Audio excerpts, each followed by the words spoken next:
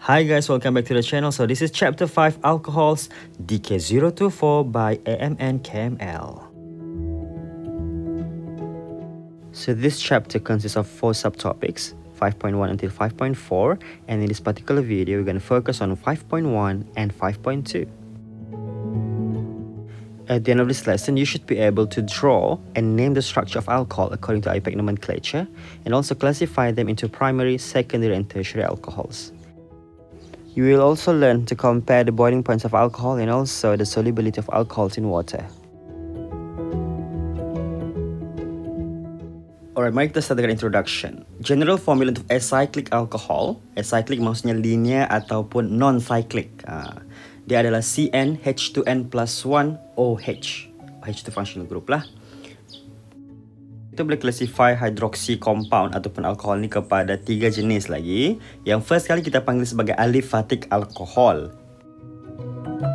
Alright, yang mana OH group dia attached directly to alkyl group. So alkyl group tu boleh jadi cyclic ataupun linear lah.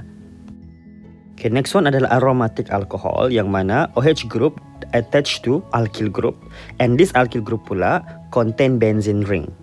So kita panggil dia aromatic alcohol.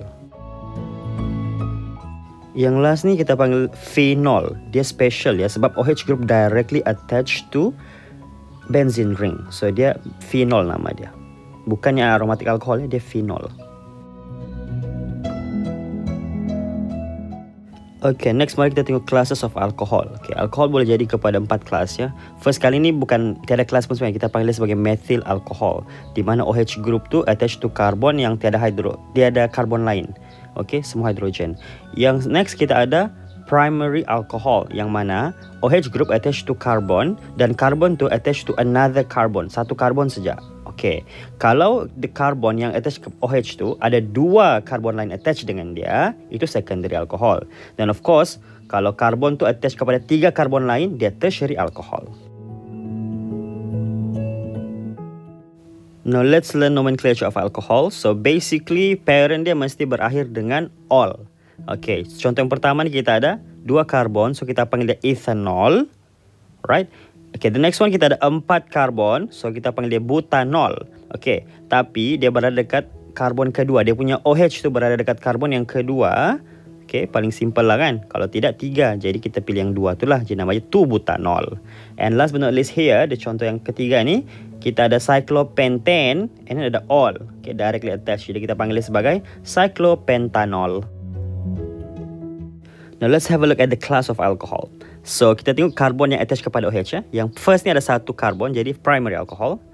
Yang 2-butanol ni pula ada 2 karbon attached kepada karbon itu, jadi secondary alcohol. And I believe untuk cyclopentanol juga ada 2 karbon attached, so secondary alcohol. Now what if kita ada 2 yang bukan karbon di situ kan? Kita nampak ada OH dengan Cl. Jadi kita kena follow priority of functional group yang kita sudah belajar sebelum ni. Kalau kita nampak OH lebih atas daripada halogen, jadi OH adalah dia punya parent. Okay, jadi dia punya parent akan dinamakan sebagai 1, 2, 3, 4, 5. Kalau kira lagi sekali dari sebelah kanan pula 1, 2, 3, 4, 5 juga. So confirm dia 3 di sana. So 3-pentanol, that's the position of OH. And substituent dia chloro, berada dekat karbon kedua kalau pakai grey. Kalau pakai orange 4-chloro, jadi kita prefer yang 2-chloro. So full name dia adalah 2-chloro 3-pentanol. And kalau tengok karbon yang ada OH tu, dia ada 2 karbon lain lagi melekat dengan dia. So secondary alcohol. Now let's have a look at these 3 compounds. So yang first kali OH adalah yang menang So 1, 2, 3, 4, 5 I believe. So dia punya parent adalah pentanol di karbon keberapa? Kalau pakai grey dekat karbon ketiga. So kalau pakai orange 1, 2, 3, 4, 5 juga. So juga di karbon ketiga. So confirm dia adalah 3-pentanol. But then kita tengok anak dia. So kalau kita calculate dia punya locants, okay, kalau warna orange 2 plus 2, both dekat karbon kedua. Kalau warna grey 4 plus 4, 8. Jadi kita prefer warna orange. And kita gabungkan jadi dimethyl. So 2,2-dimethyl. So nama lengkap dia adalah 2,2-dimethyl 3-pentanol. And then karbon yang melekat dengan OH tu ada 2 karbon lain attached dengan dia. Maka ini adalah secondary alcohol. Okay, next kita ada OH dengan Br, so of course OH menang. Jadi kita calculate 1, 2, 3, 4, 5 and 1, 2, 3, 4, 5. Okay, which one kita prefer? Of course, grey kita prefer sebab 2 kan. Jadi parent dia adalah 2 pentanol, bukan 4 pentanol. And then anak dia jatuh di karbon ketiga, so 3 bromo. So nama lengkap dia 3 bromo 2 pentanol. And the class of alcohol is secondary sebab ada 2 karbon attach kepada karbon yang ada OH. Next kita tengok ada cyclic structure begini. So OH directly attach kepada cyclobutane itu, maka parent dia adalah cyclobutanol ya. And of course OH berada pada karbon pertama. So anaknya adalah 2-chloro. So nama lengkap dia 2-chloro cyclobutanol. Dapat nombor. And in terms of class, dia adalah secondary alcohol. Okay, next. Macam mana kalau OH tu tidak directly attach kepada cyclic? Jadi, kita kena tengok OH tu sebagai functional group tau. Jadi, dia adalah parent. Jadi, yang melekat dengan dia cuma ada 2 karbon. Jadi, kita panggil parent dia adalah etanol. Jadi yang lain tu akan jadi anak. So anak pertama ada bromo di karbon kedua. And yang besar tu yang bulat namanya cyclopentyl di karbon kedua juga. Jadi kita tulis dia alphabetically. So 2 bromo 2 cyclopentyl etanol. And kita cuma ada 1 karbon attach kepada karbon yang ada OH, maka kelas dia primary alcohol. Now what if dia ada 2 OH group dalam satu structure?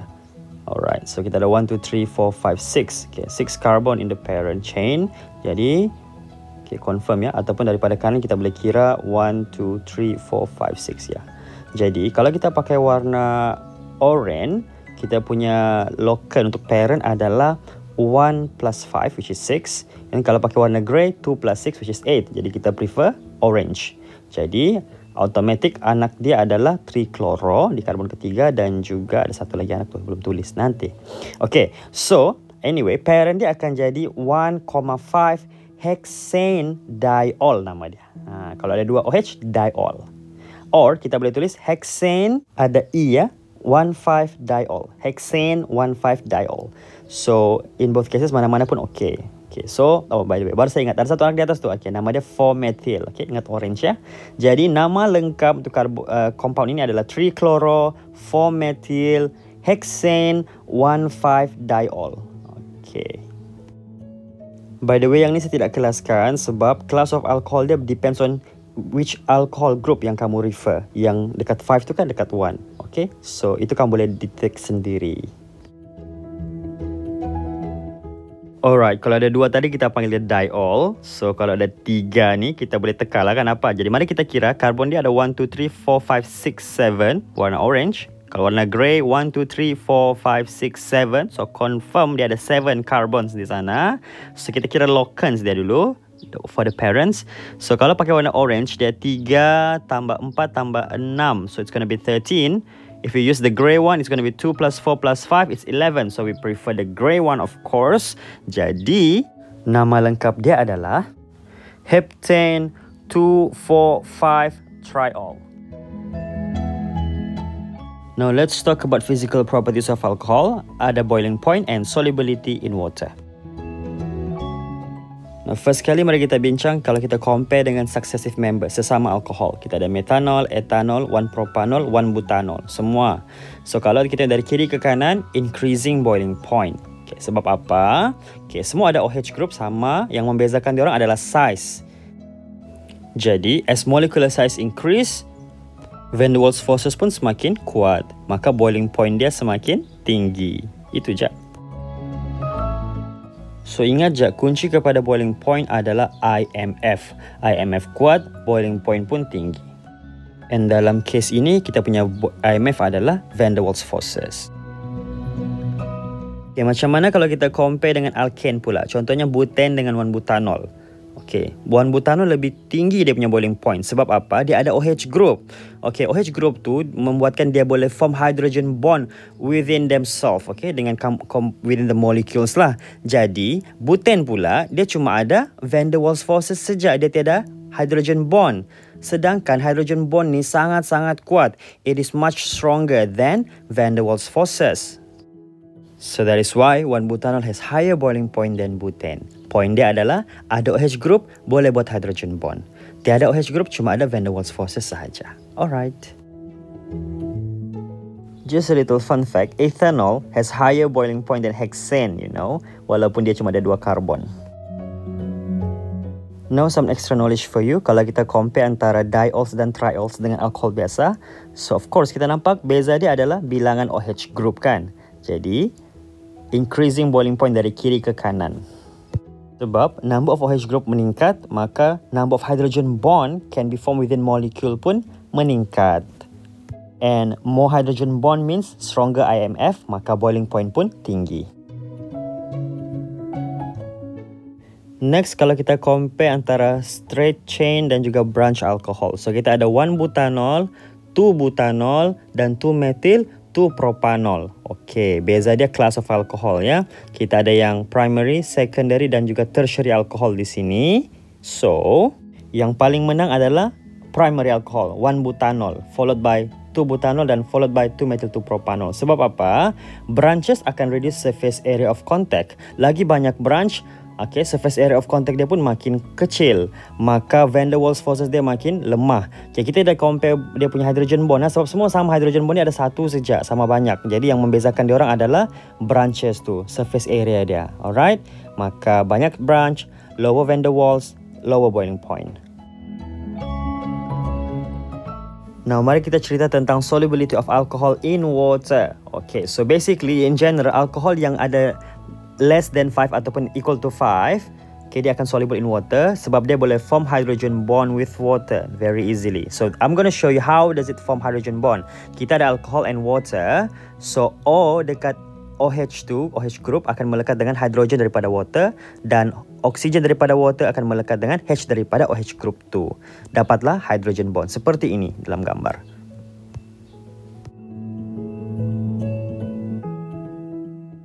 However kan guys, alkohol yang ada more than 5 carbons are insoluble in water because lagi banyak tu dia punya alkyl group lagi besar.